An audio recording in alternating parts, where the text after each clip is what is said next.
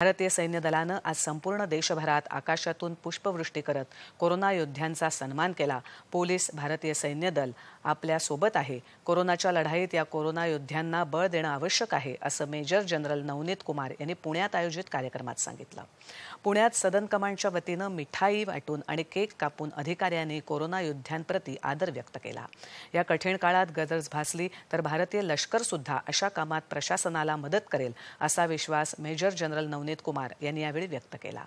जिल्हाधिकारी कार्यालयात प्रांगणात शारीरिक अंतर राखत भारतीय सैन्य दलाच्या वतीनं आयोजित करण्यात आलेल्या या कार्यक्रमाला जिल्हाधिकारी नवल किशोर राम यांच्यासह अन्य अधिकारी उपस्थित होते। भारतीय लष्कराच्या वतीनं औरंगाबाद शासकीय वैद्यकीय महाविद्यालयामध्ये सुद्धा डॉक्टरांचं स्वागत करून आभार मानण्यात आले। रुग्णालयाला मानवंदना देण्यात आली। फुलं आणि मानचिन्ह देऊन डॉक्टरांचा सत्कार करण्यात आला। ब्रिगेडियर आनंद यांच्या वतीनं हा सत्कार करण्यात आला।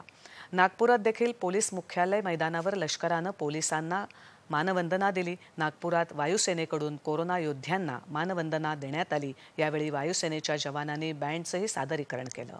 यावेळी अनेक डॉक्टरांनी अतिशय नम्रपणे सुरक्षा दलाच्या मानवंदनेचा स्वीकार केला। कोरोना योद्ध्यांचे आभार मानणं लष्कराचं कर्तव्य असल्याचं ग्रुप कॅप्टन बसंत पांडे यांनी त्यानंतर दूरदर्शनला सांगितलं।